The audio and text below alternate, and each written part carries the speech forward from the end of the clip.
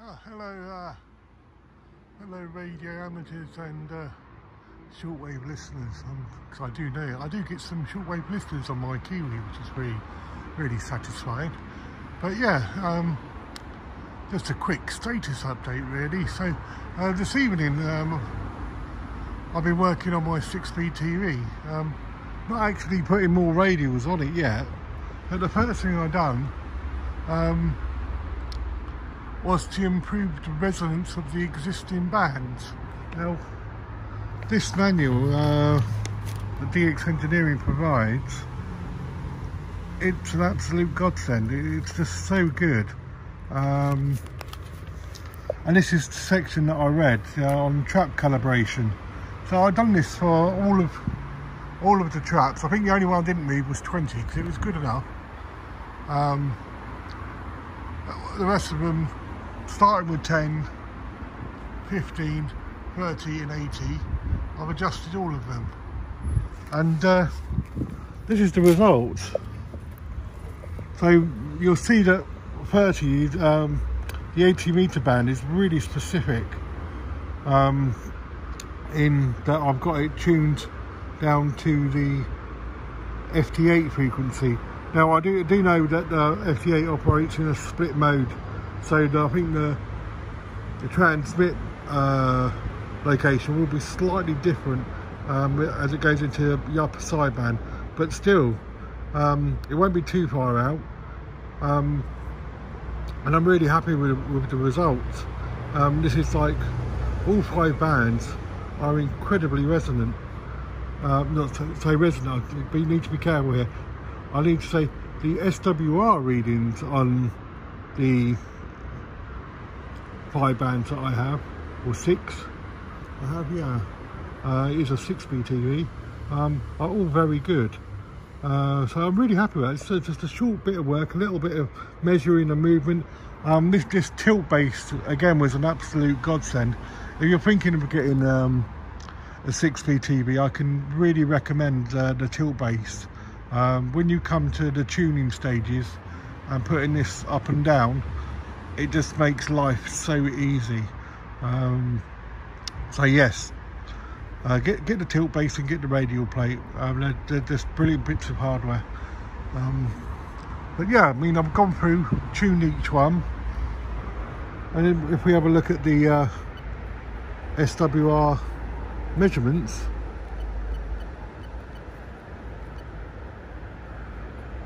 here we go. So I'm getting an SWR in the centre of the 40 metre band of 1.43 and a return loss of 15 decibels. So to me, because this antenna doesn't have a 40 metre element in it, it's the resonance from the other band. I think it's the 30 metre coil that produces the 40 metre resonance. So please do let me know if I'm wrong. I'm always happy to be corrected, and I'm learning. I want to know why it causes that, but I think it is the 30 metre band that causes that. But yeah, let's have a look at I mean, let's do I think the more interesting chart for the SWR measurement. There we go, you can actually see it. So yeah, on the 40 metre band, the SWR is down in the Morse data modes. Again, for telephony, I do use tend to use my Kenwood and the N-thread antenna. That's what it's there for. Tends to be using the 7300 on data digital modes and listening. But there we go. So we can see that. Let's see if I can change the frequency. Bear with me. Let's start with 10. You can see that, you know, that's the frequency you should start with, because on a 6B TV, as the instructions say, start on the 10 metre band and then work your way up, because the 10 metre band affects everything else. And as you can see, I've got it not too far off, bang in the middle there. I didn't want to do too much fettling on it, because this is a precursor to obviously putting more radials down. The whole purpose of getting this is as close to as good as I can get will be to understand this, so the capacitance and the resistance, and by putting more radials down, increasing the, I believe it's the capacitance, and more, and that's basically saying the antenna is performing better. That's my understanding. So yeah, so let's have a look. We got the all parameters. I love this screen now. I didn't know how to use it before. I mean, I'm just learning here because my fellow amateur radio operator Tex was kind enough to run me through this last night. So resistance, capacitance, and the Z factor. So I want that as closest to 50 as possible, I believe. I'll double check. But anyway, this is where I'm going to be working on. Mostly I'm interested in 20 meters. So let's see if we can't change that to 20. Bear with me.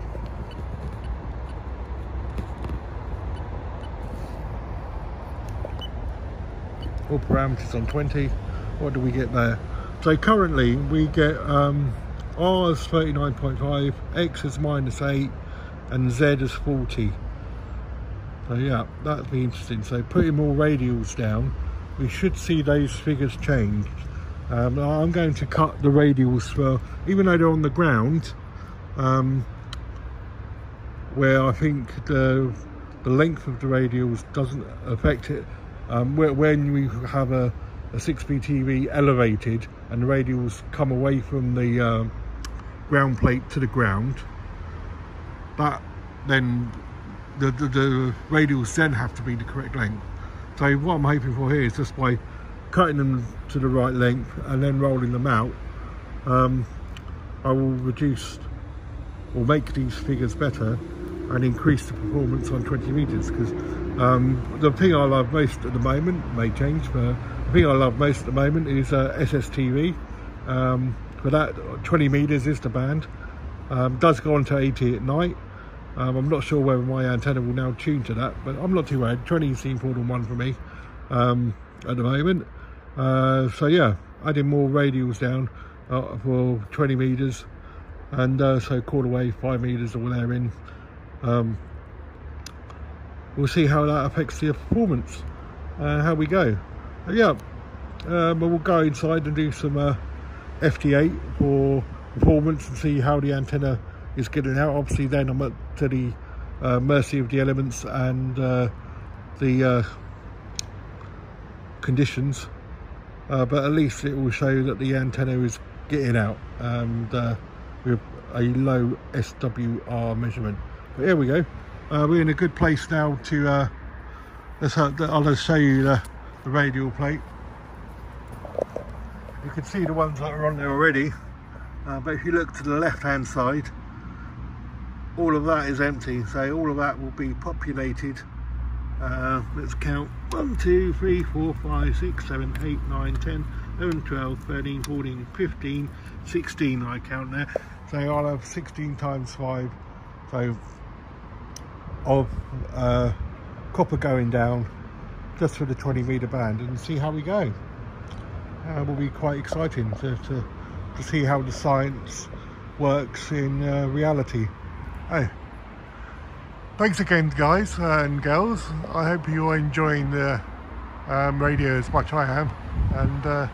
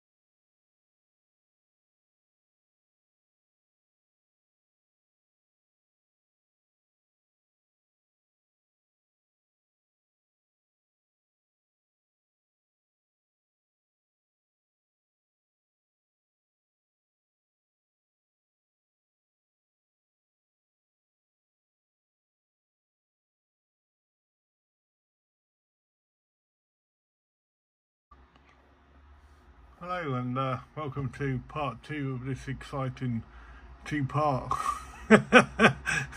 antenna video. So I'm coming to do some FT8 for testing. It would be lovely to pick up the microphone and do some telephony and make some contacts, but this is what FT8's for, in my opinion. Checking signals and getting reports back. I'm not the hardcore FT8er I once was when I was on my foundation and limited to 10 watts, but I think it still has a purpose. So I'm pleased to say that the antenna's working really well. Here I am on 30 meters. It's tuning 1-to-1 on the FT8 frequency, and I'm getting out all over the world. Already been heard in Australia, and I've been heard on the west coast of the United States, and naturally everywhere in Europe. So really pleased with that. Let's see if anyone's going to be giving me a QSO. Yeah, it's looking very promising. Look at that, just flooded in almost. Feel bad changing frequency. What do I do? So what do we call that, a pile up in FT8? I don't know. Anyway, let's see if these guys come back. I'll at least try once. So DK, that's going to be into Germany. Let's see. Yeah, I mean, let's have a look at the as we can see, there's absolutely no SWR on 7300. Power's going out. There's no compression. ALC's good. ALC's not too bad. 3 bars is about okay. But yeah, as you can see, the power is just totally going out the antenna. There we go. So yeah, that's FT8 for you. Just I'm going to do this Uniform Tango 2 India Papa.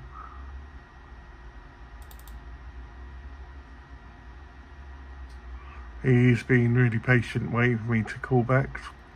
So let's do the honours.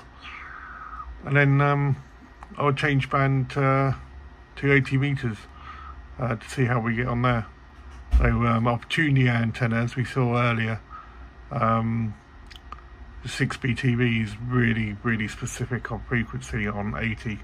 And that was the big selling point for me of the Nebula.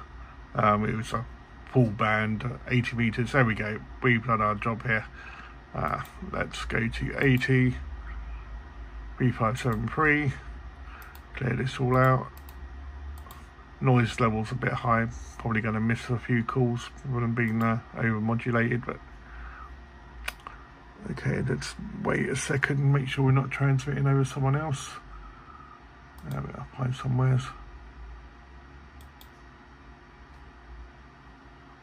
There we go, caught the end of our decode, so that's good. Right, let's tune away. Might need to adjust the ALC and the power here, but let's have a look at the look at that. There's just no SWR at all, and yeah, no ALC. Let's see if we can't put the power up a little bit more, or the ALC starts to complain.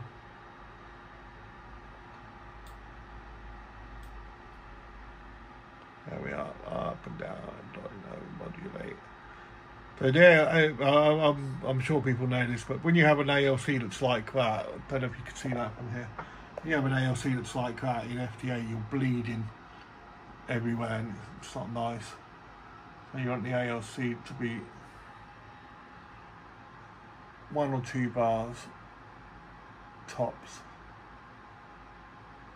There we are. There we go. There we are. So we got